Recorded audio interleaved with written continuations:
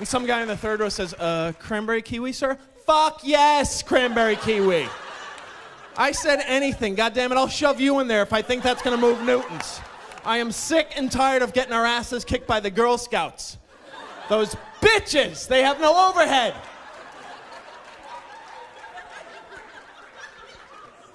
They are bitches. You may have been a Girl Scout, but they're cliquey. That's all I'm going to say. They're very cliquey. They don't talk to every girl, and that always bothered me. You had to be in the Scouts, and that I didn't like that. But they make a great cookie. I got to give the devil her due. They make a great cookie. That Samoa. Have you ever had that Samoa? My God. My God. The Samoa. You can't eat just one Samoa. Never. You bargain with yourself. You're like, well, I'll have one row of Samoas. Did I say horizontal? I meant vertical. I'm going to have a vertical row of Samoas because they're so good.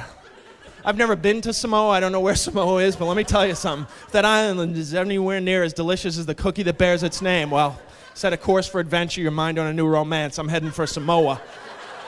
Quick, fast, in a hurry. Don't worry.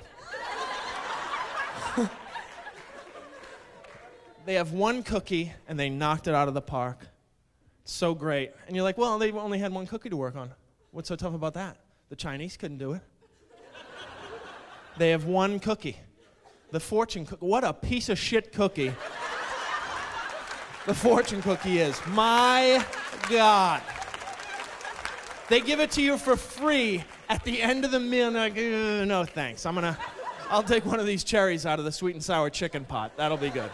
That'll be my dessert. No thanks. It tastes like a manila folder. I've had it before. It's awful. It's awful.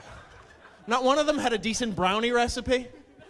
Or rice pudding? You got all that rice. Puddify it, no?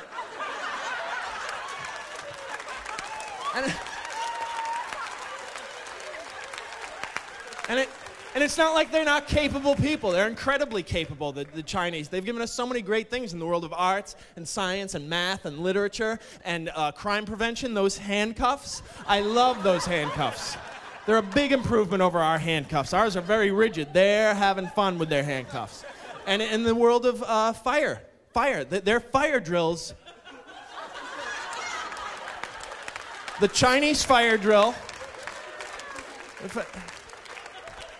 I love it. Yeah, there's fire, but you're running around the car. There's laughter.